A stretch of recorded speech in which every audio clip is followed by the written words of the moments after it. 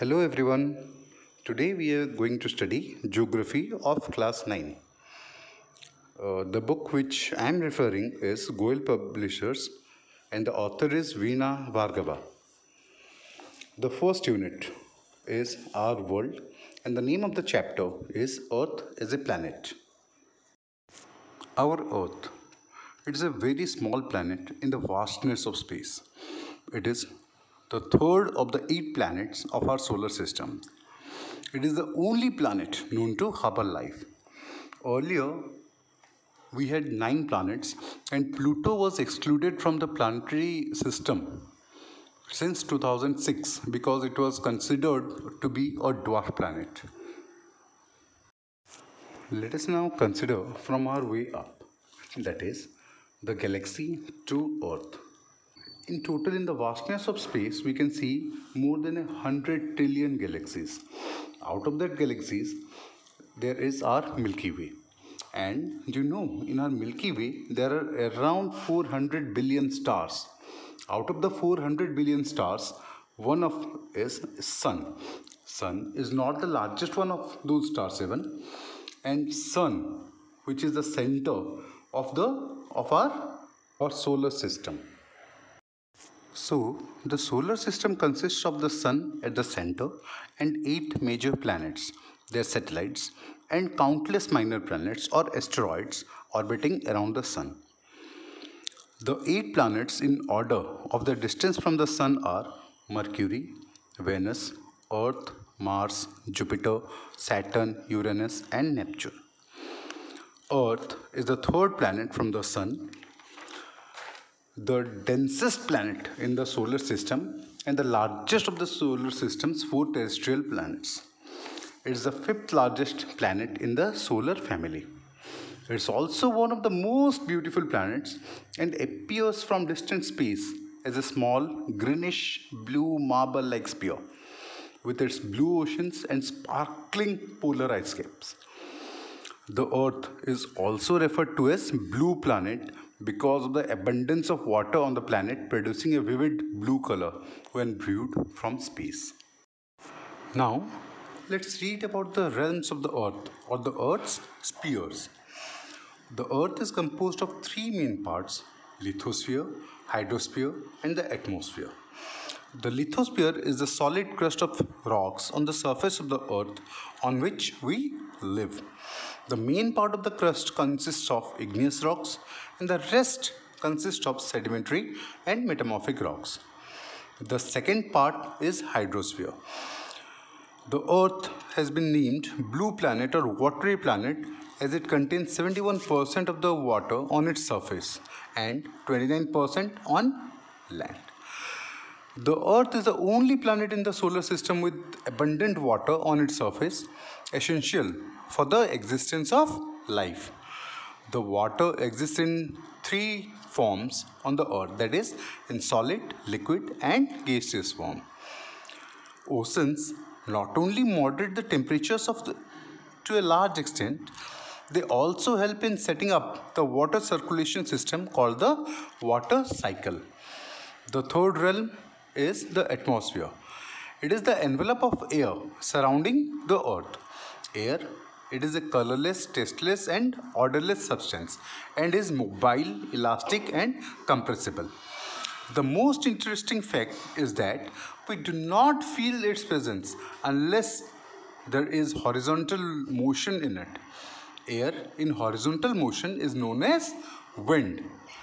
The Earth's atmosphere, extending up to 1,600 km around, contains 21% oxygen, 78% nitrogen, and traces of carbon dioxide, 1% argon, and other gases along with water vapor.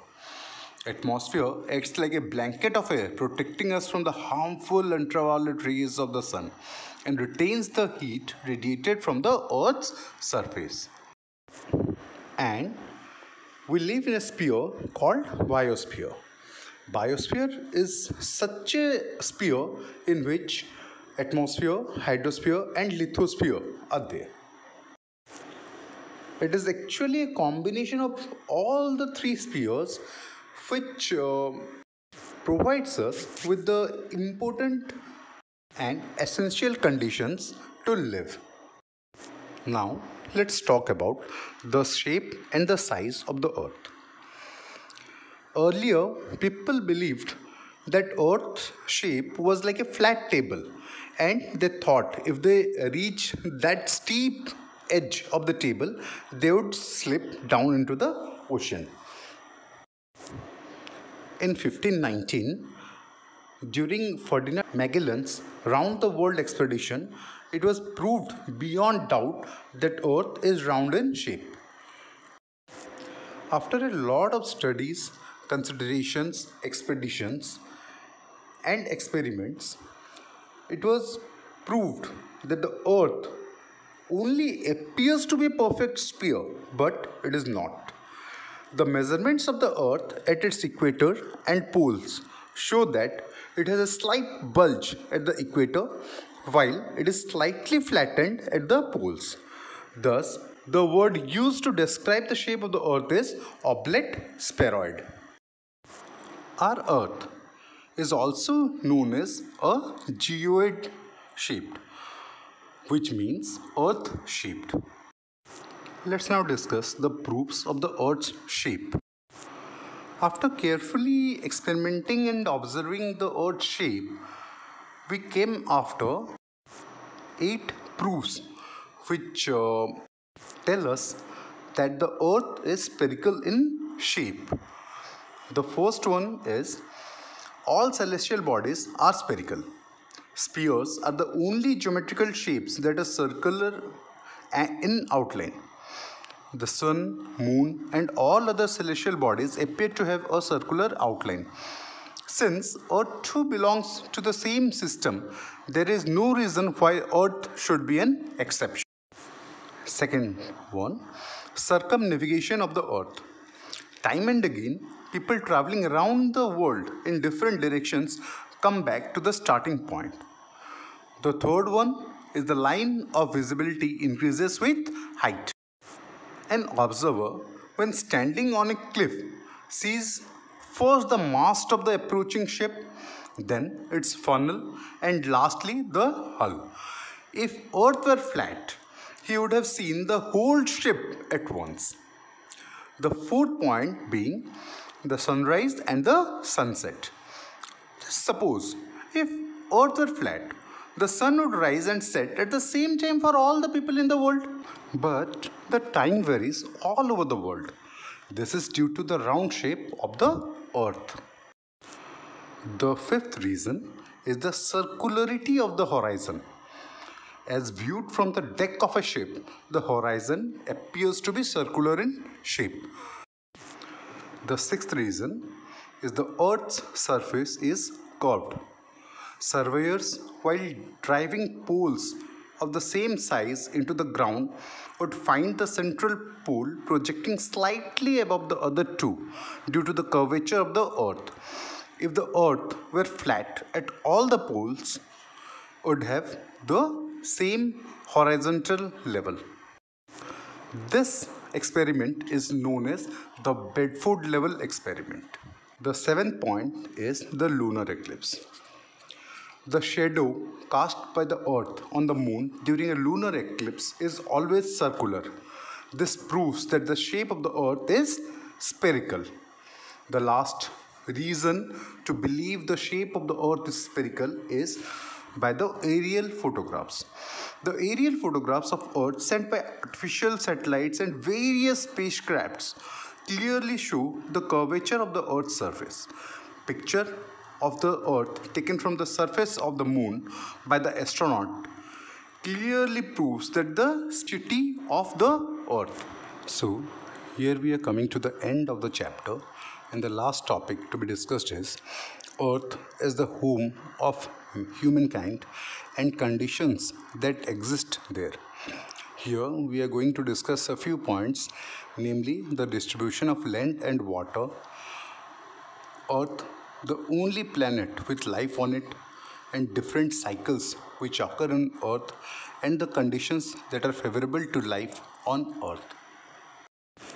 The first point to be discussed is Distribution of land and water.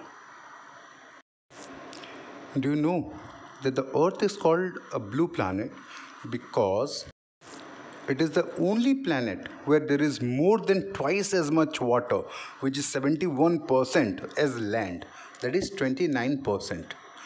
Thus, the distribution of land and water is uneven.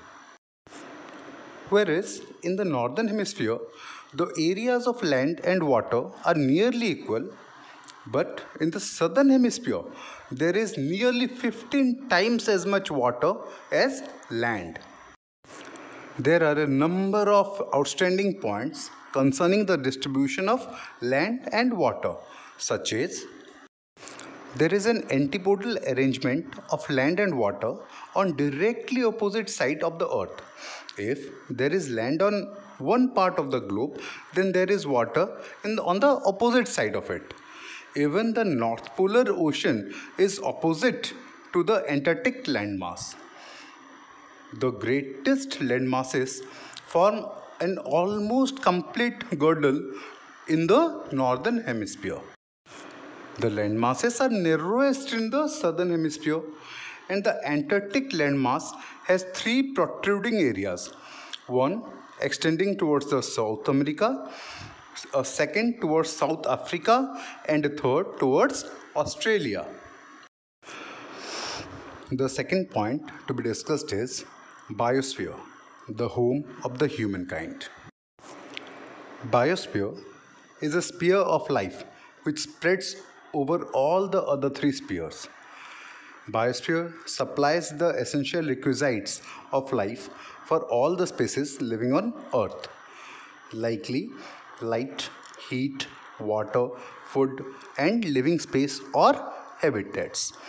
Biosphere, or the ecosystem as it is called in an evolutionary system, it represents a stable equilibrium of various physical and biological factors which have been operating in the past. Air, water, men, animals, plants, plantations, soil, and bacteria are all invisibly interlinked in a life sustaining system called the environment. All the living organisms, microbes, plants, animals, and man have survived by adjusting themselves to the environment. It is therefore absolutely necessary that a balance is maintained among the different cycles like energy cycle, heat cycle, carbon cycle, nitrogen cycle, oxygen cycle, and water cycle on which our environment depends. Now, let's have a look in the different systems that govern the physical and the biological elements of the earth. Let's begin with nitrogen cycle. Earth's atmosphere contains 78% nitrogen. It is very essential for plant growth. Lack of nitrogen can cause serious damage to crop production. Nitrogen is absorbed by the soil and plant for their growth. It is released in the atmosphere by the decomposition of dead animals in the form of ammonia. Thus, the cycle of nitrogen is maintained. After that, we have the heat cycle. Heat is one of the prime requirements of life. This is supplied by solar radiation. On the whole, the earth receives only 45% of the solar energy that reaches the ground. 15% is absorbed by the atmosphere and 40% is reflected back into the space. Next is the oxygen cycle. Oxygen not only supports life but also helps a great deal in maintaining ecological balance. Man inhales oxygen and exhales carbon dioxide, which is taken in by the plants. Thus, it is very important to conserve our forest cover to sustain life on Earth. The last and the most important cycle to be discussed is the water cycle. Water plays a versatile role in the functioning of the biosphere. It is essential for all life forms of plant, animal, and man. The water cycle of the biosphere depends on the reciprocity of evaporation and precipitation. Our planet consists of 71% water and 29% land. Water on Earth goes into the atmosphere as vapor by evaporation and transpiration of the plants. The vapor is returned to Earth as rain or snow. Here we have to discuss another aspect, that is the solar energy. The solar energy is the most important for all ecological balance. The process by which solar energy is transferred to molecules is called photochemical process. One of the most important photochemical activities in the biosphere is photosynthesis, by which plants absorb carbon dioxide and give out oxygen. The last point of this topic is the conditions favorable to life on Earth. The most remarkable feature of Earth is that life exists only on this planet because, firstly, our Earth is the third planet with respect to its distance from the Sun. It is neither too close like Mercury and Venus nor too far like Uranus and Neptune. Hence, it receives just the right amount of heat necessary for life.